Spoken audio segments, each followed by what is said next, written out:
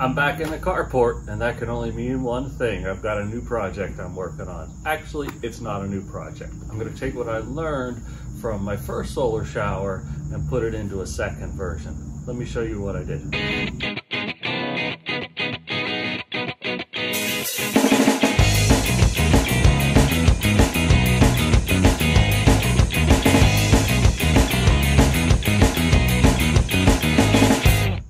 I was able to salvage the ABS pipe that I used off of my first solar shower.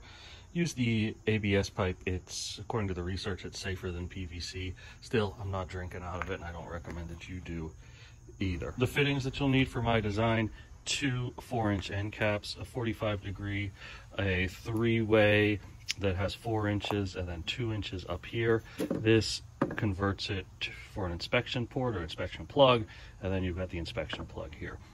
I also have a 2-inch O-ring in case I need that for a good seal.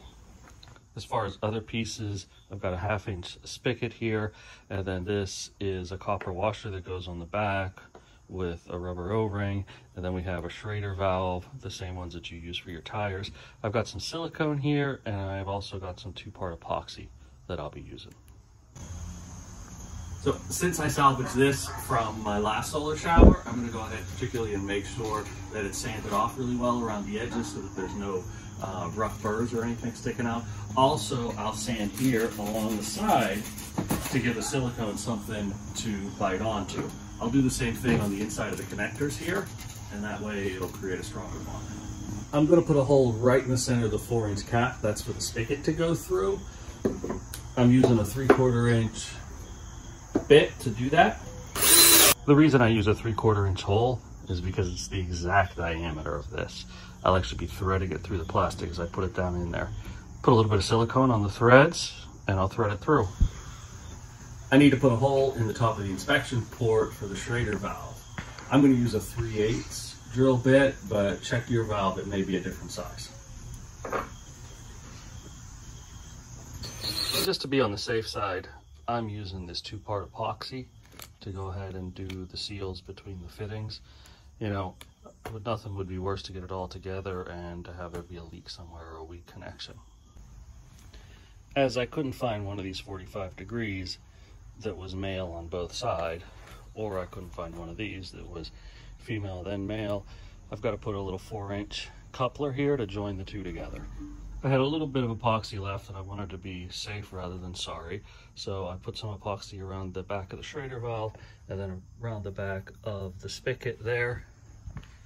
This is what the shower itself looks like. We've got the end cap there, the 3-way with the inspection port here, and then the 45-degree angle going down. Once the spigot dries, I'll get some more epoxy, put it around here, and put the last piece on. I run some of the 2-part epoxy the whole way around the outside. Then I'm going to go ahead and slip it on here, get it lined up, and I'll use a rubber mallet to knock it on. One of the things I'm excited to try for this one is I bought a connecting hose for a washing machine, so I can just let water straight in. It's already pressurized to fill up the tank. So that's one way to fill it up, is through that. The other way, of course, you could pull off the inspection port here and fill it in. If you fill it up through the port, now you've got to get air pressure with the system. Of course, you could stop at a gas station and use their tire inflator. I carry a little battery-powered one that I can use to inflate that as well. But there's something to understand about this. You're really not compressing the water. Water doesn't compress that well. So what you're doing is you're compressing the air around the water. In order for it to work, really you need about equal amounts air and equal amounts water. But you don't want to give up all that space in here, filling it half with air. I'd rather fill the whole thing with water so that I have water when I need it. It got me thinking, what about a separate air tank? And guess what? I've already got one mounted on the roof.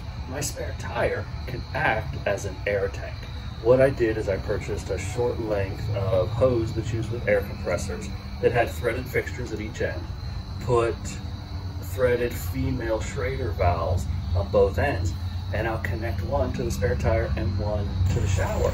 This way, I'm maximizing the amount of water that goes in the shower, and I'm using this as an auxiliary tank to supply the air pressure.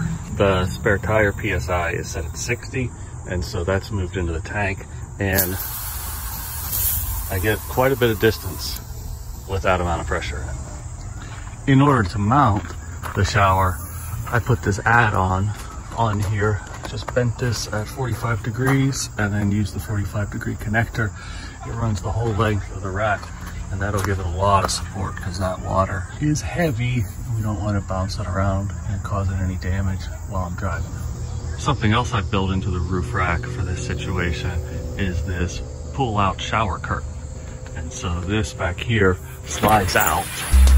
Cola seu copo no meu. A gente já se envolveu, sei que ainda não é meu, mas quem dorme contigo sou eu. Te deixo com vontade, falo sacanagem, ainda faço massagem, sabe que é verdade.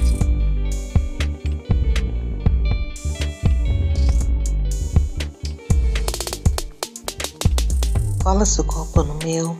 A gente já se envolveu, sei que ainda não. I use a lightweight awning tarp and some bungees to hold that in place.